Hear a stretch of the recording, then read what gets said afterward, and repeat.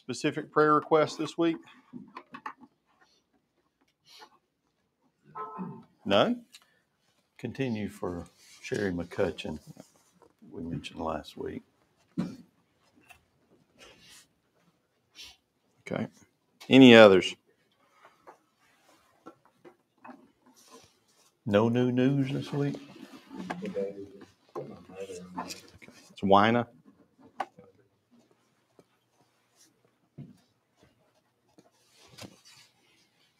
All right. Any other ones? Okay. If not, would you bow with me, please? Our Father in heaven, we thank you so much for giving us today, and we thank you for allowing us to come together tonight and to study your word, Father. And Father, we have so much to thank you for. We have so many things going on at this congregation, and you've blessed them, and you've blessed the people who are here at the congregation, and you've healed people from so many different ailments. And most of all, Father, you've forgiven us through your Son, Jesus Christ. And tonight, Father, we pray that you would be with a couple of people in particular, but in general, Father, we have many in our congregation that are sick and dealing with different afflictions, and we pray that you would remove those from those people.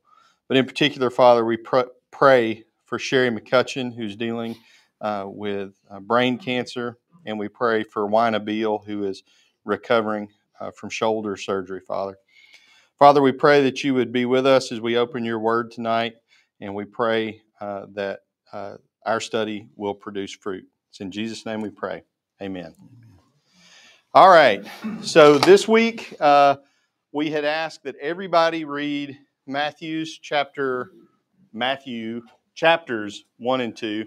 And next week, the chapters we will go no further than chapters 3 and 4. So if you read chapters 1 and 2 this week, great. If you didn't, read chapters 1, 2, 3, and 4 for next week. Okay.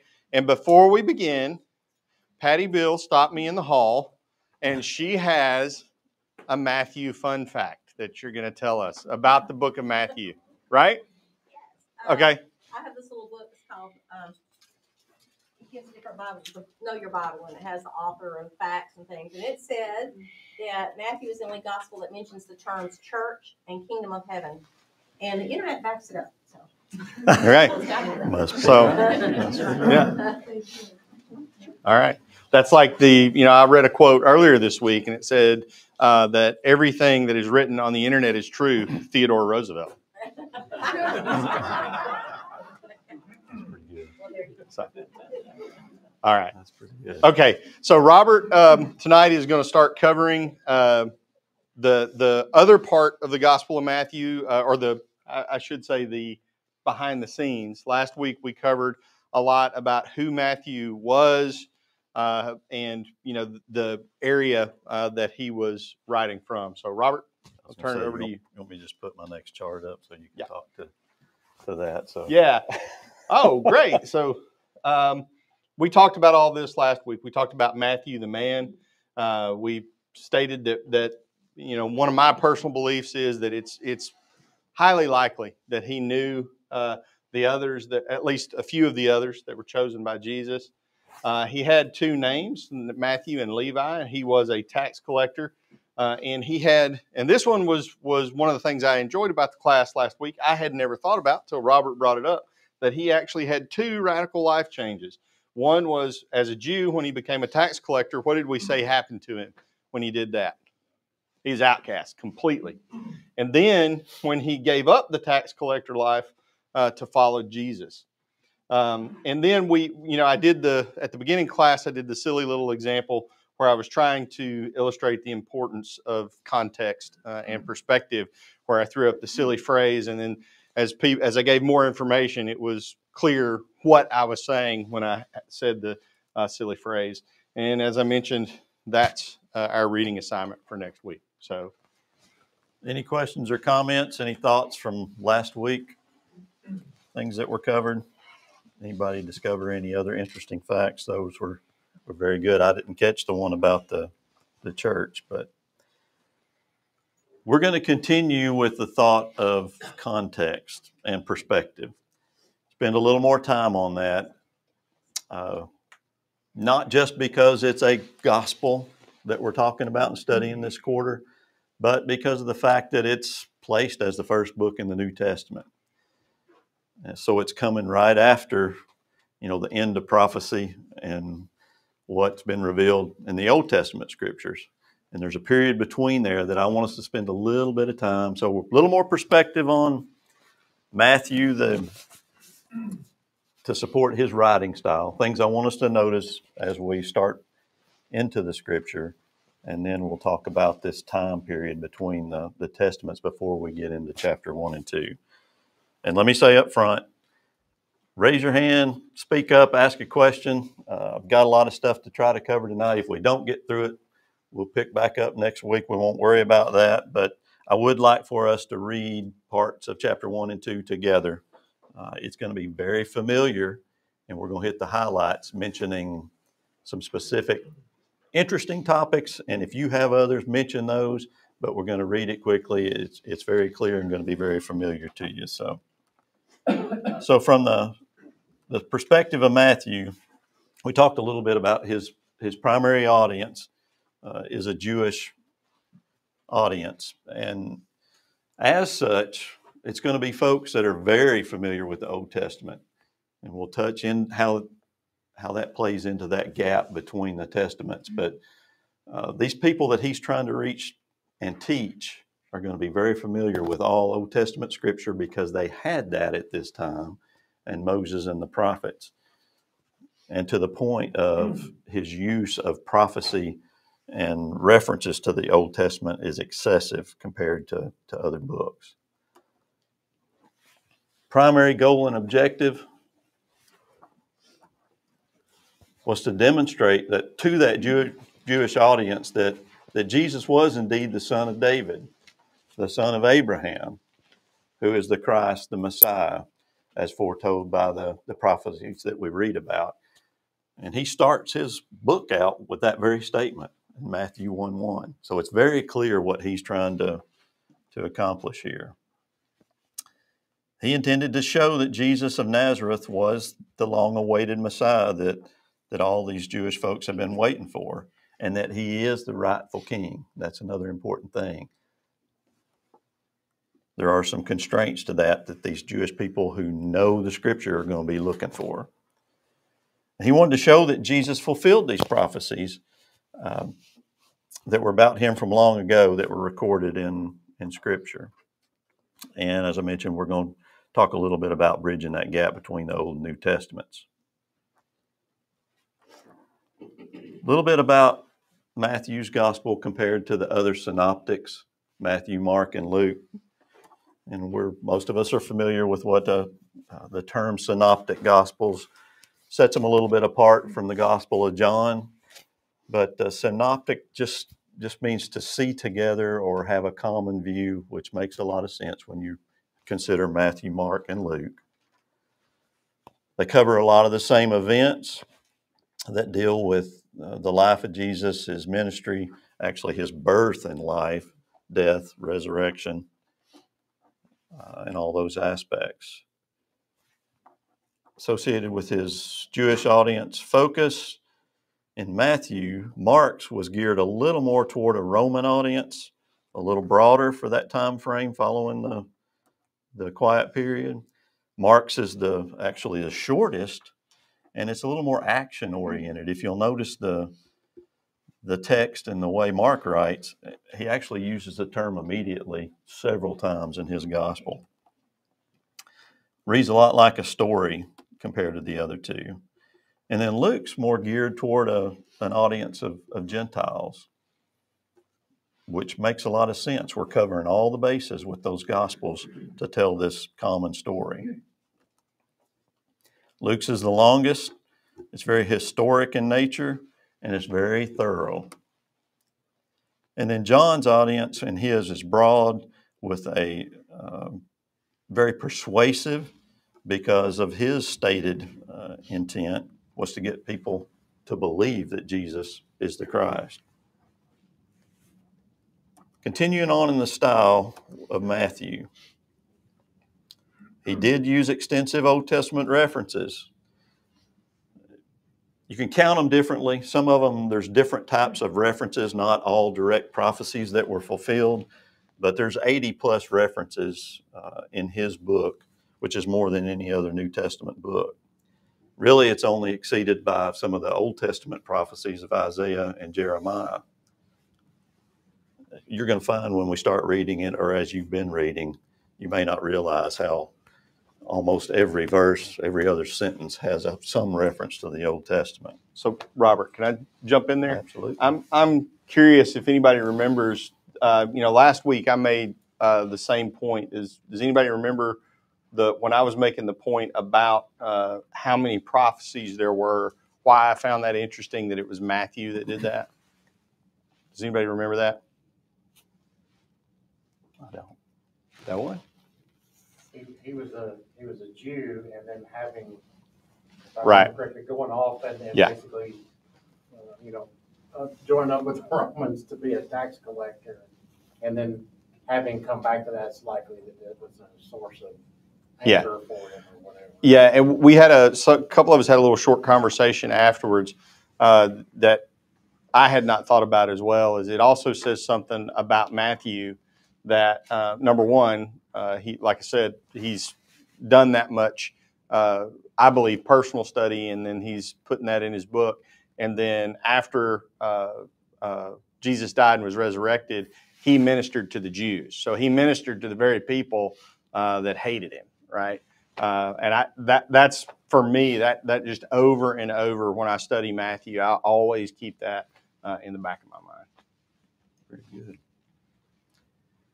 Another little interesting thing that I noted was it's very similar to the 77 items that are mentioned in Genesis that are prophecy related or predictive in nature. First book of the Old Testament, first book of the New Testament. Just an interesting point. One of the interesting emphases that he makes in terminology is Christ the King. That's who he's trying to convince the Jews is coming. And that's somewhat unique to Matthew's verbiage and way of teaching. And he follows that up with his content about that right to that throne and that kingship. And Patty mentioned another thing unique to his gospel is that he uses the term kingdom of heaven, where the others will use kingdom of God. Why? Does anybody happen to know or suspect? There's some thought that it may have been his deep Jewish roots and reaching out to those people. The terminology in that time was, they were sensitive. They were very reverent to these words and terms that they use. So it could have been that he was trying to avoid overuse of kingdom of God and any connotation that would come along with that. I don't have any proof of this, but I know it brings to my mind, the Sadducees didn't believe in a resurrection.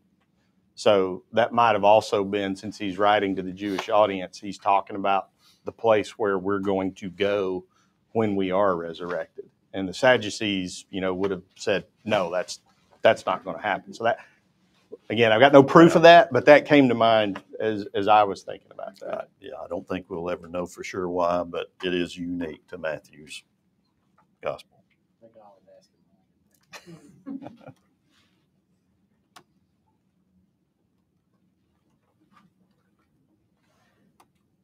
Okay, now I mentioned talking a little bit between the testaments, between those books of the Bible. Has anybody studied that extensively, or that gap of about 400 years between the Old Testament and the New Testament? Just curious. There's a lot of interesting information that helps set the stage for Matthew's gospel. And I'm going to read through a summary. We're going to spend a little bit of time. I'm not hitting every ruler, every empire, because there was a lot of change over those centuries. We're kind of going to start at the beginning and get to the end and try to hit a summary of the things that are pertinent to Israel at that time. But it's roughly 400 years from the time that the events recorded in the Old Testament to the time that Jesus came to earth. Some people call it the intertestamental period, but years of silence is what a lot of folks refer to it. And let's put yourself in that environment during that 400 years. Can you imagine being prior to that time with the scripture being revealed and recorded, and over this time we're going to see that it was translated, but 400 years with really, no word from God, no prophecy. Put that sort of in perspective. Wanda mentioned when we were talking about this the other night that think about how old the United States is. 250-ish years old. And it's really hard for us to imagine it not being here from our little window of life here. But imagine 400 years. It would be a hard perspective to imagine.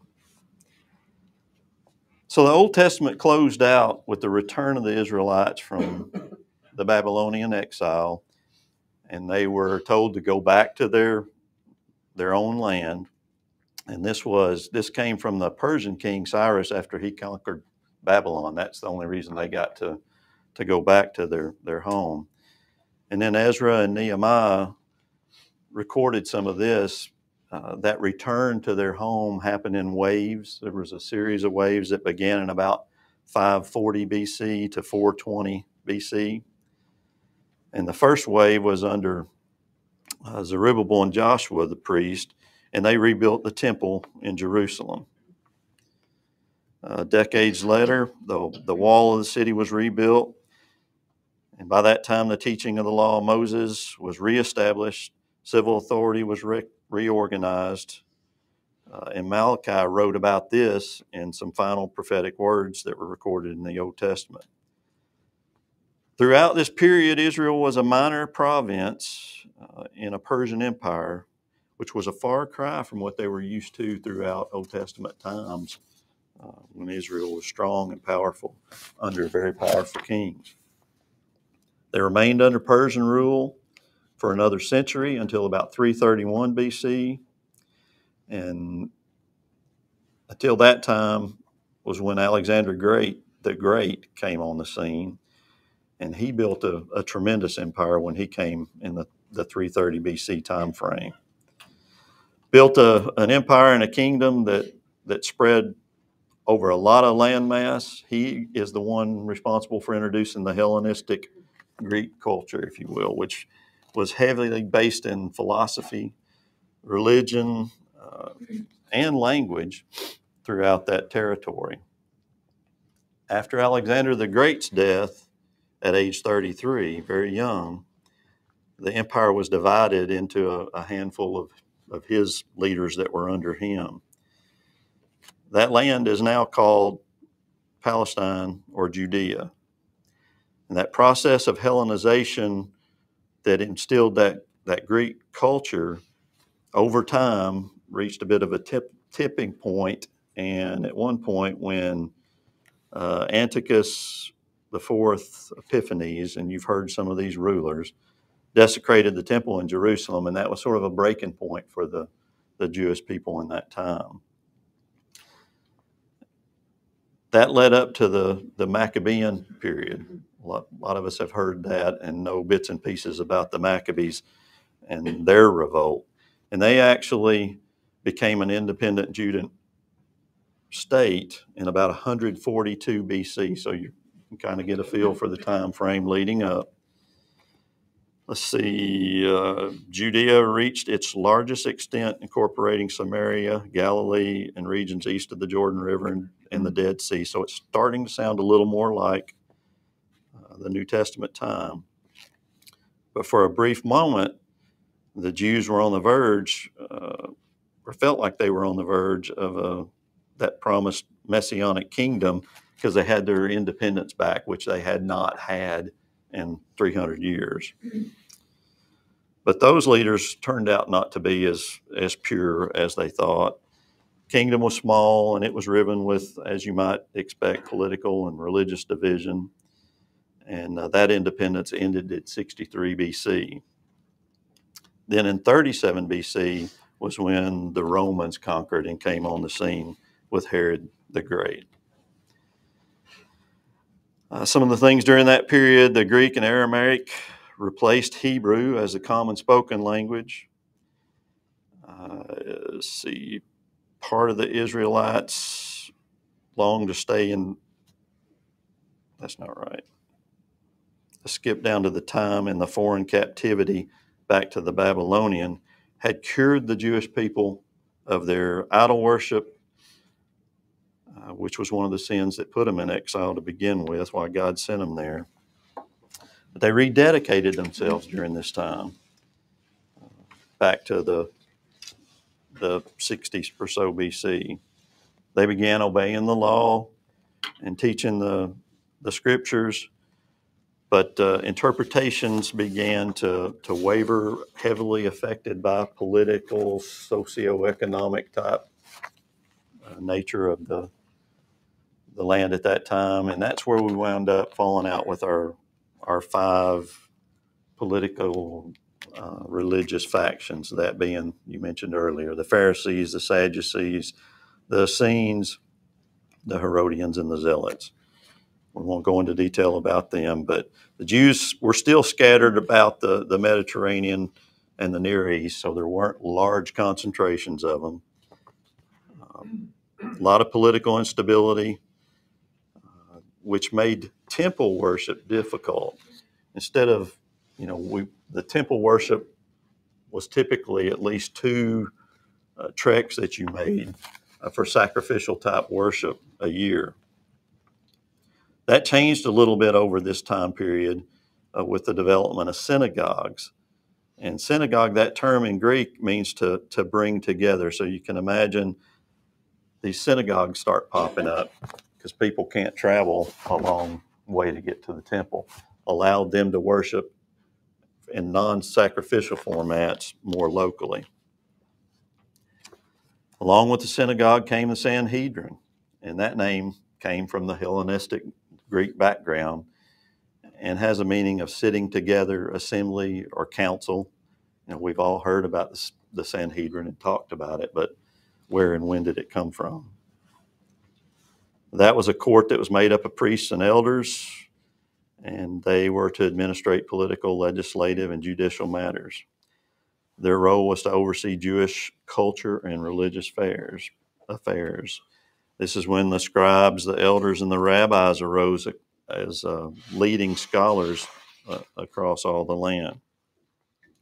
So beginning in about 275 BC, the Hellenistic Jews and scholars translated, as I mentioned earlier, the Hebrew scriptures into Greek. And that's a key part leading up to, were you getting ready to mention that? Well, I want to jump in there. Go ahead. So Romans chapter 5, verses 6 through 8, it says, I'm only going to read 6. It says, for while we were still helpless, at the right time, Christ died for the ungodly. Now, when I was younger, I was always taught and asked the question I'm about to ask you guys. Why was it the right time? Based on everything Robert just said, why was that the right time for Jesus to die? What was going on geopolitically with what he just said? So it's not something in the scripture, but what was happening? The Jews had gone back, right? And we've now had this conqueror, Alexander the Great, who's come through. He's built roads, and he standardized the language, okay? So what's that going to allow to happen after Jesus dies? Gospel, the spread of the word. That to me is really, really interesting. When you think about, because you think about now, right?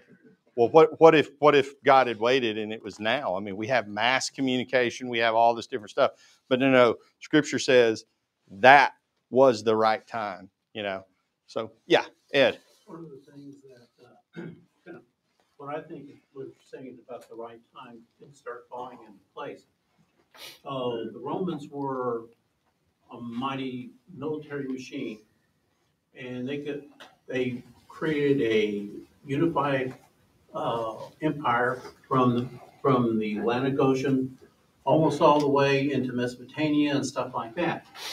And so there's this big, huge bunch of land that you could travel all over it without Exactly. too much impediment. And they spoke the same language.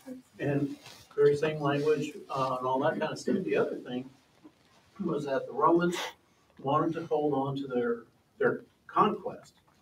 And so one of the things that happened was that they built these roads to move their legions quickly all over the empire. And they built huge fleets to be able to move their army all over the Mediterranean Sea. Well, kind of two things happened to the Roman Empire because of that. First one, and I have to say, leading into this first one, was that I'm an economist. So, so one of the things that the roads did in economics, roads and transportation were very important. So the Romans created, through their military roads, a tremendous amount of trade. So there was a great amount of movement of people, of goods, and services, and that's one of the reasons that the Roman Empire became so powerful and lasted so long. But it also became very rich. But through those roads and all that kind of stuff, the gospel could be spread very quickly throughout the whole Roman world, from the Atlantic Ocean down into Mesopotamia and, further out into Africa and all that kind of place. So in a way, that's the right time when you had political stability over a huge amount of land. You had easy transportation by sea and by land and all that stuff. So it was a great time to be spreading the gospel. Right. Another thought to that, do you think the Jews recognized that at that time? They might have recognized the ability to have a copy of Old Testament scripture that we could all read together and understand and communicate. But coming out of that 400 years, I don't know that we would see that. And leading up to that tremendous development were a lot of bad guys and a lot of instability that got to that point. So you can kind of see it coming together in our time now. Yeah. The pieces fit together. So that's a good way to wrap up that 400 years. That was a good discussion. I threw a lot out there. I know it's a lot to even try to hear and understand, much less digest, but I wanted us to set that perspective. I'll throw out, while you're going to the next slide, David Morrison did a really great class last quarter on the minor prophets and covered some of this material. So he's a good resource if you're interested in that. And then I don't see Adam Beard in here, but years ago, Adam Beard did a class where he covered the 5 different sects of Judaism that you brought up. So if you get a chance and you want to ask Jason, or why did I say Jason? Adam about that, he's another great resource. Okay, any questions or comments? We're going to jump on now to chapters 1 and 2 and try to read some of that together and mention some interesting points, interesting facts.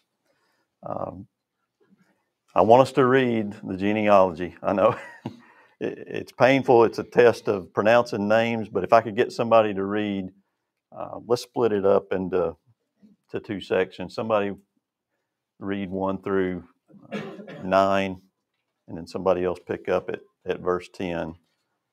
Don't try to read it fast, but let's listen to the words that are used in this genealogy. Record of the genealogy of Jesus the Messiah, the son of David, the son of Abraham. Abraham fathered Isaac, Isaac fathered Jacob, and Jacob fathered Judah and his brothers. Judah fathered Perez and Zerah by Tamar. Perez fathered Hezron, and Hezron fathered Ram. Ram fathered Amminadab, Amminadab fathered Nahshon, and Nahshon fathered Salmon.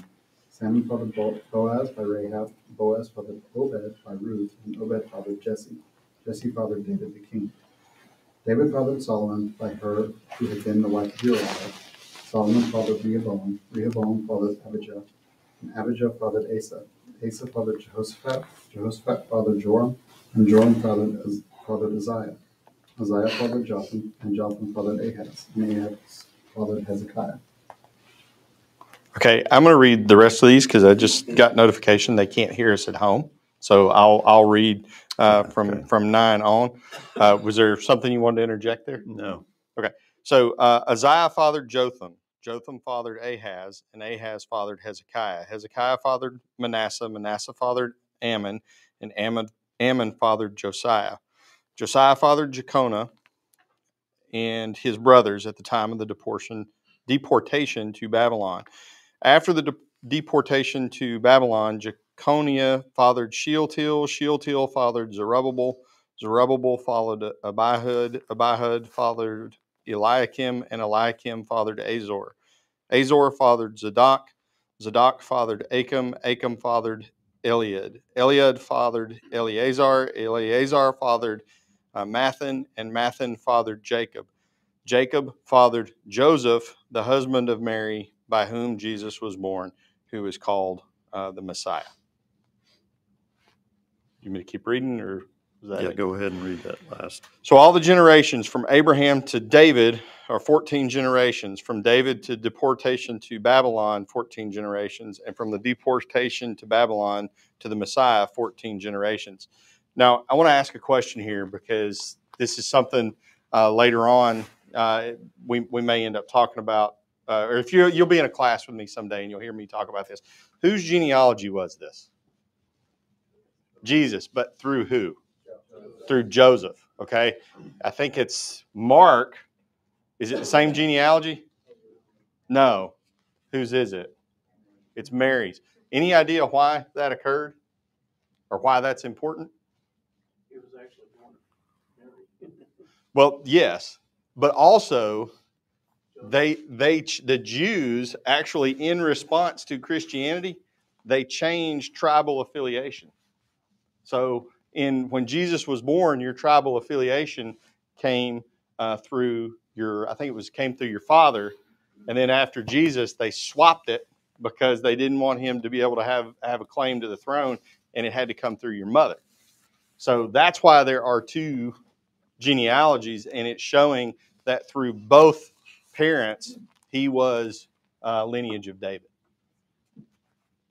So the primary point that I would like to make out of that would be easy to be drawn into. I've got two genealogies in back-to-back books. Is that a conflict in the Bible? It would be real easy to go there. And we as Christians need to understand and be able to respond to that no, it's not a conflict. It's actually complementary proof that he is the Messiah and that he has the right lineage to have that right to the throne. Interesting. I thought of this week. I'm glad you brought that up.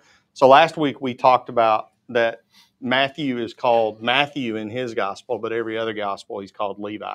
Isn't that correct? It's called both in other gospels. Okay. He's the only one who does not refer to himself as Levi. Right. And there are people that point to that, again, that is a conflict, okay? And as silly as it sounds, you know what hit me last week is I call Robert Pawpaw. He calls himself Robert.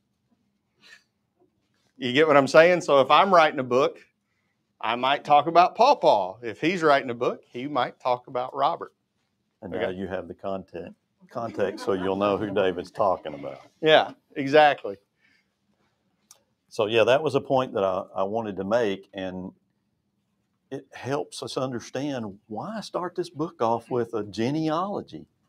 We tend to, in our reading and our habits, it's that genealogy with all those hard to pronounce names.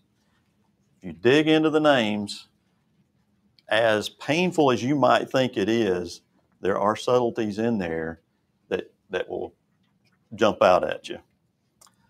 Is there anything up here we haven't covered? I like that one. He does start his genealogy with Abraham. And where does Mark start his? I think he starts all the way back with Adam and Eve. To Adam. Yeah. And it is through Mary and not starting point, as well as the details are complementary. We've covered that. Some genealogies mention women, but there's quite a few women mentioned in this one. Any of the women jump out at you that are mentioned in there? Rahab. Why Rahab? Well, she was a Gentile, but she was also a prostitute. And then the other one that's interesting, that's always interesting to me, is Ruth. That when you think about Ruth being let me make sure I get this right. Ruth was King David's grandmother. And, for me, when I read Ruth, that makes Ruth really kind of come alive as well. Another thing you might notice if you study, and I'm not saying that I do or have, I learned a lot of this stuff studying for this class. Nobody will learn more in this class than me. But it's a well-known practice. I didn't realize that. And if you read this genealogy that Matthew recorded, there's some gaps there. If you look back and compare to Old Testament, you'll see there are gaps. And there's also some in Mark's genealogy, but that's Luke's. Am I saying? Okay. Thank you for correcting that. But that was a thing that I couldn't find it when you were looking through Mark. One example of that, when this one jumps from Rahab to David, that was a 300-year period. So you had to miss some generations. Same thing in Joram to Uzziah. And the end of the genealogy I thought was interesting, which is necessary. Let's read that. You come down through this, and it's all the father of, in verse 15, and then you get to 16, and it's and Jacob, the father of Joseph, the husband of Mary. It's a detail that's necessary to fit with the rest of the story, right? He's not the true earthly father. But still, that custom, he has a right to the throne in Jewish practices. Okay. Any other comments on this genealogy? We spent a lot more time there than I meant to, but it should open our eyes to the importance. In the Jewish culture, the number 7 is a number of completeness. It's interesting that 2 times 7 is the 14 generations in between each of the groupings. That's another good point. If you count the names in this genealogy, 1 is used twice to make those numbers fit. Is that just a Jewish practice to help facilitate memory? Some of the things I read, that's another question that genealogy begs. But it does fit with Jewish history and practice. Thank you for bringing that up. I'd forgotten about that part of it. So let's look at this set of verses and some of the prophecy. He's going to reign on the throne of David. There's examples of that in Isaiah and Jeremiah. We're told that all nations will be blessed through Abraham. This is a way that they will be blessed through Abraham, through Jesus Christ. Genesis 49 says the scepter will not depart from Judah. And this supports that. And then Micah 5:2, from Judah will come ruler over Israel. There's probably more in there, but this is 4 of them that I wanted to mention, just in the first section of the first chapter. From other study of the New Testament, when the Jews read this, or when the Jews were looking at these prophecies, what can we infer that they were expecting? They were expecting an earthly king. Absolutely. That was one of the things that made it so difficult to accept.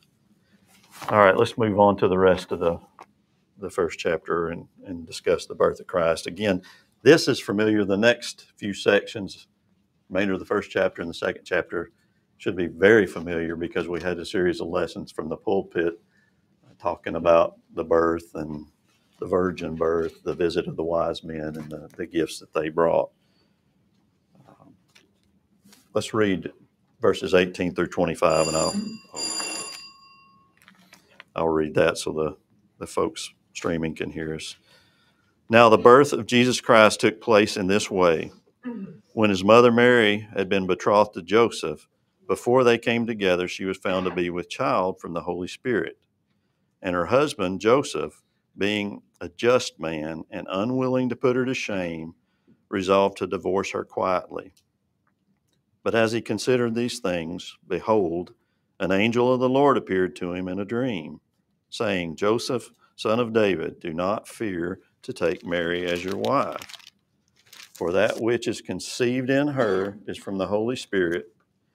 She will bear a son, and you shall call his name Jesus, for he will save his people from their sins. All this took place to fulfill what the Lord had spoken by the prophet. Behold, the virgin shall conceive and bear a son, and they shall call his name Emmanuel, which means God with us.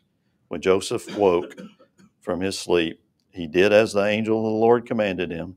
He took his wife, but knew her not until she had given birth to a son, and he called his name Jesus. Very critical to our Christian doctrine and belief, this virgin birth, and to convincing the Jews that he was the Messiah. This was just a tidbit I threw in there. It just amazes me that the Word that has been here since the beginning, as we're told in John 1, came as a man for our sake. That one is hard for me. It's hard for me to understand specifically. I mean, like, I get Jesus as a man. I get it. But God as a baby is, I can't, it makes me smile. I can't quite wrap my head around it, right? And that's what I always think of when I am looking at this fact, right? So in human terms, we always think about the baby as being the symbol or the essence of purity. And God is, in fact, the essence of purity. Yeah. So maybe that's the way to look at it. Yeah. Other thing that's interesting is when we did the Vision Sunday, we talked about Mary in Luke chapter 1 and about the challenge that she was given and that kind of thing. And you mentioned earlier that Matthew's account of the genealogy focuses on the path through Joseph. And you'll also note that these verses are telling the story of Jesus' birth from the perspective of Joseph. And if you go to Luke's account and the genealogy just after that, it's told from the perspective of Mary. Yeah. So the genealogy and the account from their perspectives are similar. I always, to and for those online, we made a mistake. We were saying the genealogy was in Mark. People in the audience caught our error there. It is actually that genealogy is in Luke. But I like what you said about it's from the perspective of Joseph. And one thing I always ask myself, especially as Robert was reading there down in verse 19, what does it tell you about Joseph that, he was a man who had a right to take an action under Jewish law, right? He could have put her away. He could have disgraced her. But what does it say about him that he had decided he wasn't going to do that, right? He was going to allow her to have some dignity. What does that tell you about him as a man, right? That's what I think about. That's what I wanted us to think about with that bullet. Put yourself in his shoes with what he knew at the time. This lady that you were betrothed to, which was a strong commitment then, it was like being married. So, and she turns up pregnant. What are you going to think? What position did that put him in? Yet he was still handling it very well, which was a great example of Proverbs 11:13, which says, "He that is faithful of a faithful spirit concealeth the matter." So Matthew talked about being a just man. Yes. Yeah. So have a lot of respect for Joseph. And then it's interesting that the angel of the Lord announced that conception and named him. So we'll stop right there, finish up chapter with 2. And then if 3 you'll read and 4. 3 and 4 for next week, we won't go any further than 4 next week. At the rate we're going, we probably won't get all the way through 3, but maybe we'll speed up the Yeah. rate a little. We won't have to. All right. Thanks for being here. Thank Thanks for y'all. those streaming online. If you have any questions, bring them to us anytime during the week or next week at class.